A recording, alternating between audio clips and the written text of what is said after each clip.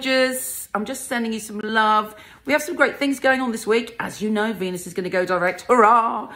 Also, we have Mars now in Capricorn. Actually, Mars loves to be in Capricorn, and it gives us strength. It gives us stamina, and it gives us the power to go after what we want. So, you know, each step we are climbing the mountain this week. So focus on a goal. Boom.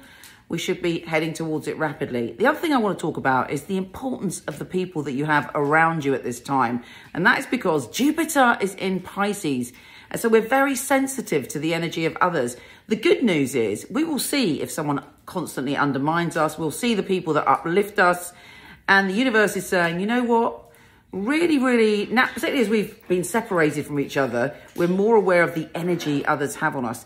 Listen to it. Listen to your inner voice and make sure that you're surrounded by people that adore you and love you and will be tough with you when need be, but from the heart.